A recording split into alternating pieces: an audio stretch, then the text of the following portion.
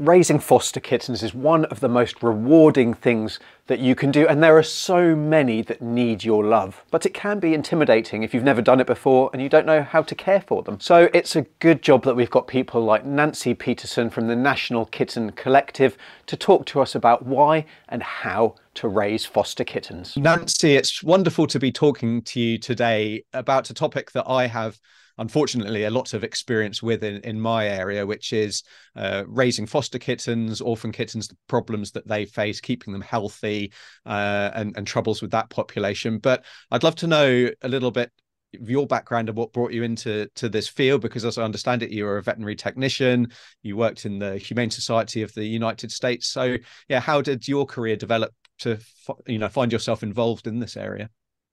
Sure. Well, as a child, I wanted to be a zookeeper, but everybody poo-pooed that. They said, "Oh, do you know how dirty that is, how dangerous that is, how difficult that is?" So I studied anthropology and archaeology and loved it. But really, my heart was with the animals. So I did go back to school to get a degree in veterinary technology, and I worked as a veterinary technician for 12 and a half years in San Diego, California, similar climate to probably New Zealand. And I then, I trained dogs for people with disabilities other than blindness. And then I moved close to our capital, Washington, D.C., and I worked for the largest animal protection organization, the Humane Society of the United States. I was their cat programs manager. And when I retired in 2015, I moved to a small mountain town in Western Colorado of 6,900 people. And I love fostering kittens for my local animal shelter. And I'm also on the boards of several animal welfare organizations. My principal one that I do the most work for as a board member and writer and editor is the National Kitten Coalition.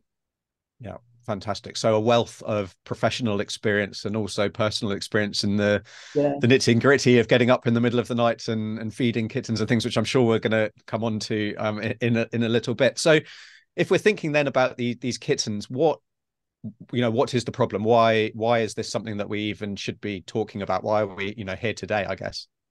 Right, because everybody loves kittens, Yeah. but there are just too many of them, and there aren't enough homes for them. So certainly kittens who are born outdoors may suffer if no one is caring for them other than their mama kitty. A mama kitty will try to do a very good job, but there are so many dangers outdoors, and so many kittens will not make it. And, that is just heartbreaking. So we do need to spay and neuter our pet cats, and we can do that, fortunately, as early as 2 months of age, or 2 pounds. Sorry, 2 pounds. Yes, 2 pounds and 2 months of age is what our animal shelters and rescues are doing. The veterinary community doesn't really need to do that for pet cats, but pet cats we're hoping can be spayed by 5 months of age, because females can, as you know, come into heat as early as 4 months of age. Yeah, Kittens absolutely. having kittens, we just don't want that. So the best thing is to prevent the birth of unwanted kittens so that the kittens who are born will have a loving home. Yeah, absolutely. And I guess, we talk about that age and spay neutering isn't really the main focus of our conversation, but it's such an important one to nip this problem in the bud. One thing that I am aware of in the research that's done is that people, for pet owning families, that they may think, oh, they plan to get their cat desexed, but that 6 months, 5 months comes around very quickly. And so there are a lot of accidental births, if you Oops. like, as well. Yes, and it might not seem like that's much of a problem, but we've got to find homes for all of these kittens. We've got to find good homes, loving homes, so that cycle isn't repeated. So actually that early neutering is very important. And unlike our dogs, people may be aware that there's issues with timings of desexing our dogs. There doesn't seem Yes, to be those issues with cats at all. So it's something that's to right. definitely That's jump on right. sooner rather than later. That's right. No physical or detrimental behavior Yeah. consequences of spaying and neutering cats at these young ages. Yeah. So we've got these cats that are being born in the wild, or they're being in barns. They don't really have a good owner situation. There's no pet parent looking out for their well-being. What kind of challenges are they facing in those early weeks and months of life? Well, if no one has been caring for mom cat, it's likely that she hasn't had the best nutrition. So now you have a mom cat giving birth to kittens who haven't had the best prenatal care, if you will. Yeah. And and then mom has the challenge of feeding herself and getting enough nutrition so that she can care for her kittens. The outdoors can be a very dangerous place. As you know, there are predators, there are poisons, there are other cats to fend off, there is weather. It's just not the ideal place to be raising a family. And so, unfortunately, the mortality rate, at least here in the United States, is very high, maybe 65%. And then Yeah. you've got kittens who you need to find homes for, or if you don't get to them soon enough and they were born to a mom who was very unsocialized, you may not be able to place them in a loving home because they're not suitable as pet cats. So then you have to find a stable, a barn, someplace for them. And it's just not easy. Here in the United States, the shelters and rescues are overwhelmed with kittens. Yeah, Yeah. I think it's the same the world over, and certainly here in New Zealand, we have a number locally. I have a number of kind of rescue and foster organisations, and they're always bursting at the seams. And it also seems to me, and I don't know what your experience is, Nancy, but we used to think typically of the kitten season, kind of late spring, summer, but we're finding that we're having kittens born almost year round, so it's a never ending problem. Right. In many parts of the United States, that is the case as well. However, in areas such as the mountains of Colorado, where I live, or places where you have severe winters, Yeah. the cats are not having kittens at this time of year when it is so Yeah. cold Yeah. and there's such a lack of resources, Resources. and Yeah. survival would be very minimal. Yeah. Mm-hmm. Well, at least, But I it's, guess. that's really the mission of the National Kitten Coalition, which is to increase kitten survival rates through education.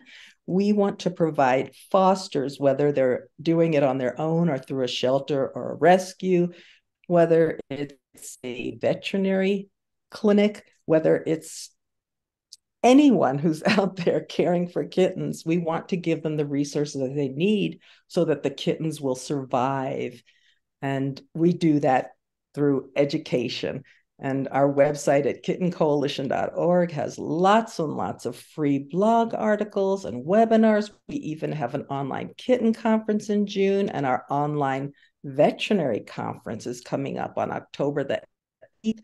So we are passionate about saving more kittens, and we hope that anyone who's listening is as well, and can just log on to our website and take advantage of all of our resources. I'm sure, as you know, when you probably went to veterinary school, when I went to vet tech school, we didn't learn anything about pediatric and neonatal care. No, And nothing. so if I brought you a neonatal kitten and you didn't have experience with a rescue or a shelter, you probably didn't see kittens till they were adopted at 8 weeks of age. Well, you might not really know what to do with a neonate.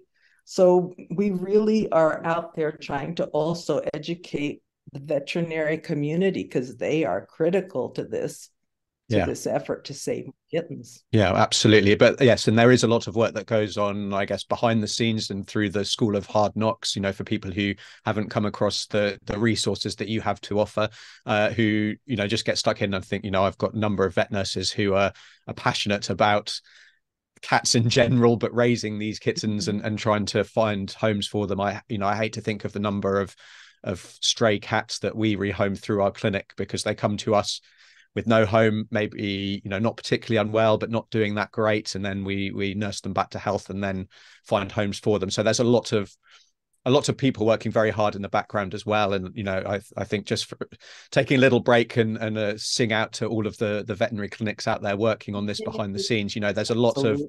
a lot in the press at the minute. I was just reading another piece where a vet is being hounded online for no reason at all, effectively, and there's a lot of negativity, but there's an awful lot of good work that gets done that people aren't aware of. So anyway, Certainly. that's by the by, Nancy.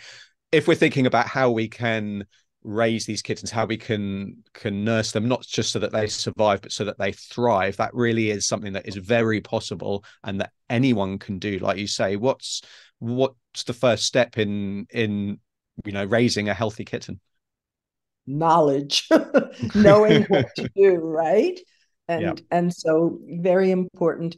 I, you know, I was scared to foster my first kittens, and I have never fostered bottle babies, kittens who I have to be nursed with a bottle and stimulated to urinate. I do feel that I could do it, but it's so much more intensive because depending on their age, you are waking up every few hours. They have to Yeah. be fed, they have to be stimulated to eliminate. And the older I get, the more I need uninterrupted sleep. So I foster the weaned kittens, meaning they can eat solid food, and I thoroughly enjoy it. And everything that I've learned from the National Kitten Coalition has helped me to be a better foster. It's how I've learned to recognize, as well as my background, of course, as a veterinary technician, something's not right with this kitten. It's helped me to understand not just medically, but part of the very important part of fostering is socializing them. If they're from outdoors and they haven't had much contact with people, they may be frightened of people, they may be frightened of toys, they're frightened of things that they're unfamiliar with, which even includes your foster kitten room. So you have to gradually gain their trust. I'm really a fan of letting them set the pace. I don't force myself on them, but I lure them with treats and wand toys. And pretty soon, I mean, obviously pretty soon, it could take 3 weeks before they're Yeah. lying in my legs and comfortable and rolling over. But that's the most rewarding to me, is taking a kitten who is frightened and doesn't trust people and turning them into a little love bug that Yeah. would, just be a wonderful, wonderful pet in somebody's home. Yeah, absolutely. What the rewarding work. And it doesn't always take that 3 weeks. Sometimes they come around much faster. I guess it depends on Yes. that, the mother's situation, if there was a mother, and what those Exactly. early weeks involved. I guess talking about whether there's a mother or not, does that make a difference to the work that needs to be done? I mean, obviously we think of feeding, but is there anything else that we need to think about with regards whether mother's present or not? Well, the mother teaches the kittens so much, and whether the mother is afraid of you, that can get transmitted to the kittens as well. So sometimes, when there's a feral, I'll say a very feral mother, it might not be fair, I would say, to keep her confined with the kittens, Yeah. although she can give the best care. If she's so stressed out, she might not be able to give the best care. But yes, mother cats can do the job so much better than a surrogate human mother. They, they can nurse them any time of the day or night. They keep them clean, they stimulate them, they teach them to use the litter box, although really nobody needs to teach a kitten to use litter box. If you provide the appropriate material, they will use it. And she cleans them, and when the kittens are together, that's so important too, because they learn how to modify, it will say, their behavior, so they're not being too rough with their siblings.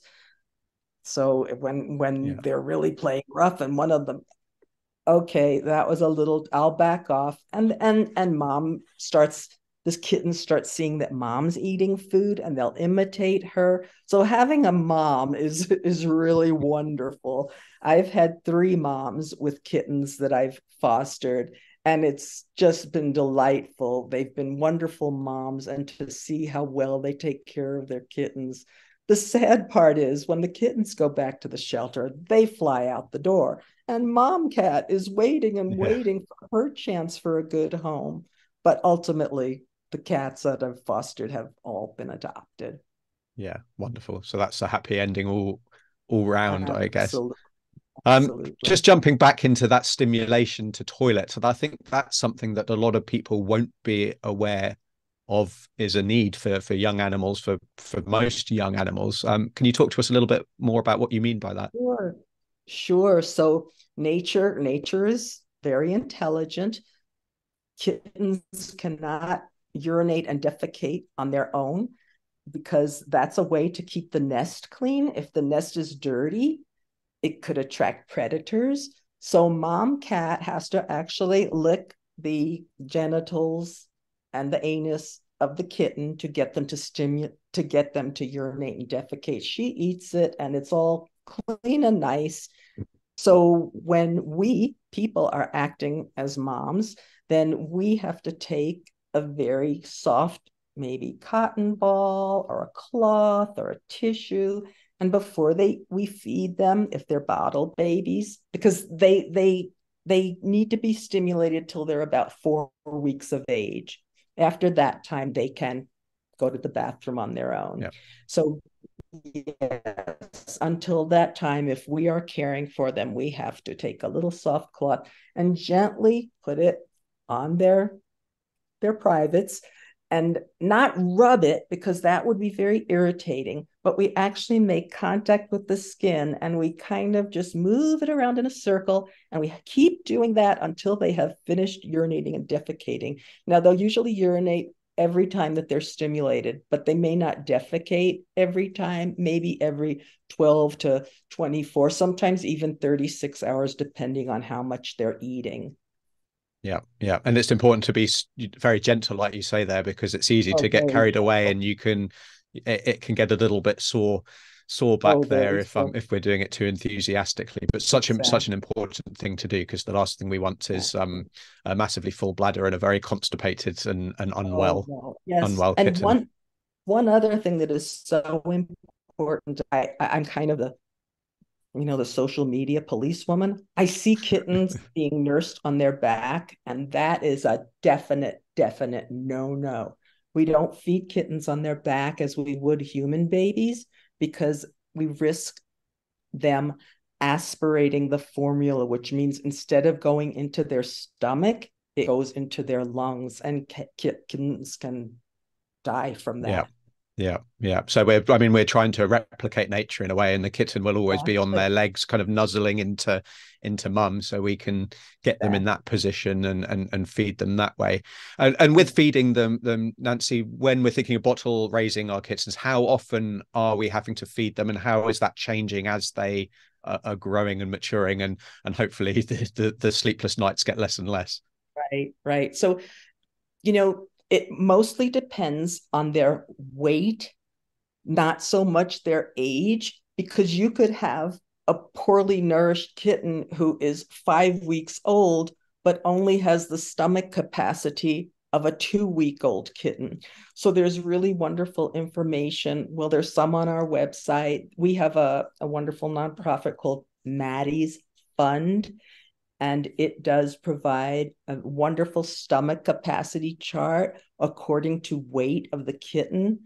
So it'll tell you this is how much a kitten weighing this much should eat every day, and this is how often.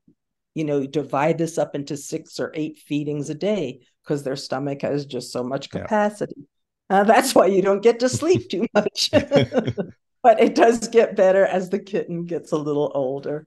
Yeah, yeah. No, it is, yeah, those early stages are very hard work. I remember a long time ago now, we my wife and I were in India at a rescue organization, and we had a bunch of puppies, not kittens, but at that age they're all little bundles of fluff that need kind of the same care. And there was a number of other volunteers there, and I think we took turns for 2 nights in a row. And I mean, after that I was pretty exhausted, but it's Right? incredibly rewarding, and you can almost see them growing before your very eyes as Oh, you well. can. You can. I have a a chart that shows week by week how they should be behaviorally and physically maturing. And I just love seeing that every week. Oh, this is the week they're going to start playing with each other. This is the week they'll be focused on toys. This is the week that X is going to happen. And it is just fascinating. Yeah, hitting those milestones, much like we, look for with our human children as well. Yes. I love spending time with my fosters. I love taking pictures of them, and all my friends come and visit when I have foster kittens. Obviously to see you as well, Nancy, not just the kittens. I don't know about that. I get more visitors when I have my kittens. Yeah. So if we've got through that bottle feeding, how are we introducing solids to them? Because you say with mum, they naturally see mum eating and take those cues. If mum isn't present, well, I wonder what age that happens at, and also if mum isn't there, how are we introducing foods to them? So I would say at about 5 weeks of age, 6 weeks of age, mom is going to start backing off on offering the milk bar to them, because she's getting pretty exhausted herself. And so if there is no mom, then we as caregivers, and sometimes we get them 4 weeks of age, and they can go on to solid food. So, but we have to introduce it very gradually. Their digestive systems are very sensitive at that point. And so we're going to make a gruel for them, which is moist kitten food, probably with some water in it. And it's going to be like a soup, because at this point, all they know is probably how to suck. They don't know how to lap things up. So at first, it's pretty funny. They're kind of, sucking up their food. They've never eaten from a bowl. Or a dish, I would say. So we introduce this gruel in a very shallow dish. And I like to put some on a little baby plastic spoon and, offer it to them, and let them get a little taste of it. And they're going, oh, okay, hey, that's interesting.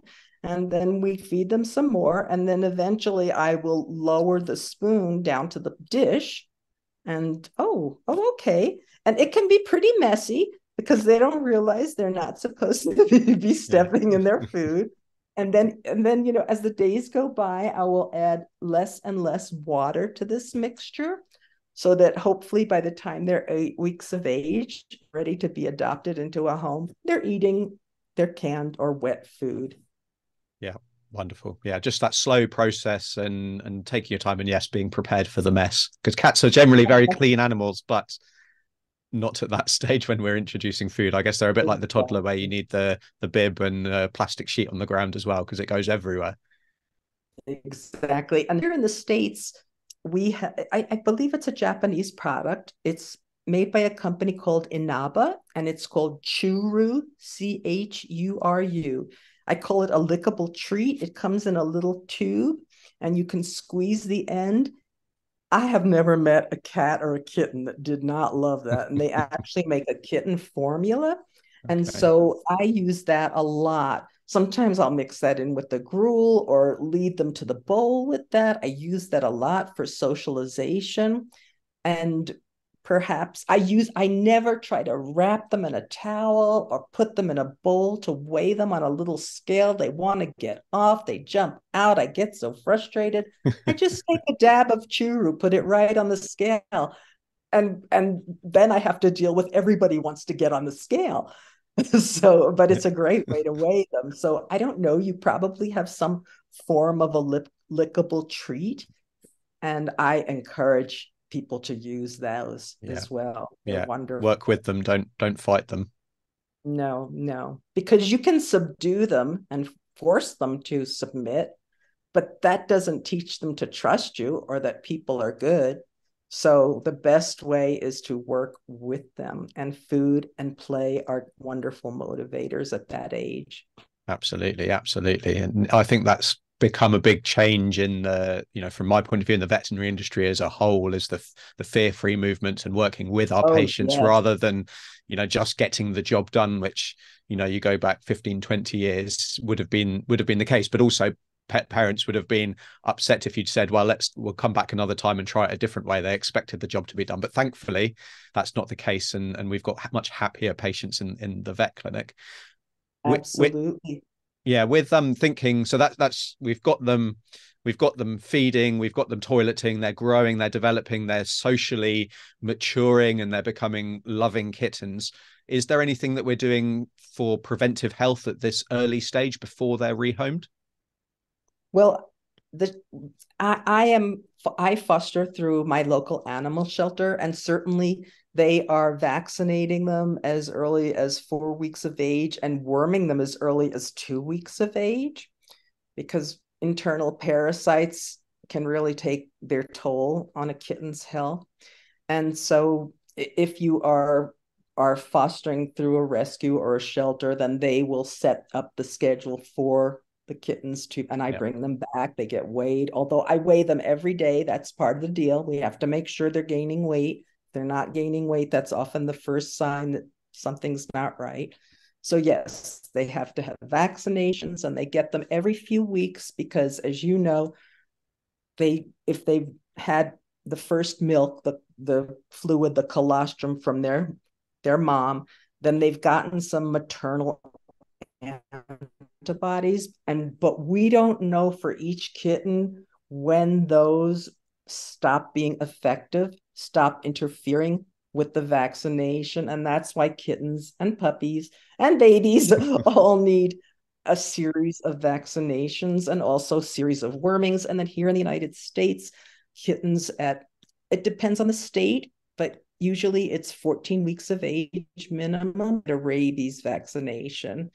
So yeah, there's a lot going on when they're that young. And then, of course, in a year in a kitten's life, a 1-year-old cat is a 15-year-old in a human life. And so we really stress they must see the veterinarian at least once a year. When they're seniors, probably 2 times a year, because a lot can go on as their systems are starting to slow down. But I'm so glad you mentioned fear-free, because when I was a vet tech, we scruffed, we stretched them out, to restrain them. And my God, we were just scared. No wonder kittens and cats didn't like to go to the veterinarian. Look what we did to them. We just terrified them. Yeah. So I'm so glad that and cats are often the underdogs. First it was the dogs who were cared for, and the dog foods that were created, and the dog vaccines, and dog. And I love dogs, but cats have always played second fiddle, in my opinion. And so I'm just really, really happy that cats are getting their due now, and people want to understand cats more so that they can live happier lives. Yeah, absolutely. And it may be a shock to all of the cat lovers out there, but actually from a veterinary spend point of view, or a healthcare spend point of view, people spend a lot more on dogs than cats. So yeah, I think they still play second fiddle, but there's the more appreciation, I guess, for the benefits that they bring to us, and potentially the easier time they give us for being owners as well. There's less intense need to care for them later on in life, from the walking and all that kind of thing as well. Right. And I think part of you see cats at the veterinarian less is because they don't go in cars that often, and they don't have to get stuffed in a carrier that often. And that is so scary, and people can't do it, and it stresses them as well. So there are wonderful ways to acclimate cats to their carriers and make them safe places so that it's not such an ordeal to take your cat to the veterinarian. There are also some wonderful drugs that have been developed now, like gabapentin. And if your cat doesn't have, I think it's kidney problems, then it's such a safe drug to give to chill your cat out in the car and even at the veterinarian's office. So yeah, there's a lot being done, and I'm very grateful for that. But even at the early stage for our fostering, if we're getting them used to the Exactly. carriers, or when we're bringing them home having just been fostered and we're adopting them, getting used to the carriers, maybe, you know, just going in the car, the engine on, and then you go out the car. It's Hmm. all these little things that we're doing in these very early stages of life can make a huge difference. They do. And one negative experience can really set you back. Yeah. So it's important to avoid those at all Yeah. costs. Yeah. Because cats are very clever. That's for sure. That's Yes, for sure. they are. They are. They So, are. Nancy, we've covered an awful lot of ground, but we have also only just scratched the surface. I think we've given a really No lovely pun overview. intended. Yeah. No pun. Well, my son would have been very proud of that pun. Oh, that was a good one. Um, where can people go online? You mentioned some of those resources for people who find themselves in this situation. I guess where can people continue this education, and maybe where can they find support, and how can they get involved as well if they're thinking, well, I've never fostered kittens, but there is a problem in my area, or I wonder if there is, and I'd love to jump into this rewarding activity. How can people start? Before I tell you that, there's one thing I want to say that I feel is so, so important. Good Samaritans who find kittens, the first thing they want to do is feed them. That can kill them.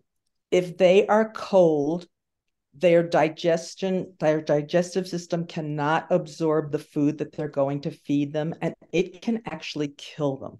So please, if you find a kitten, the first thing you have to do, you have to warm up the kitten, and it's not enough to hold them close to your Yeah. body.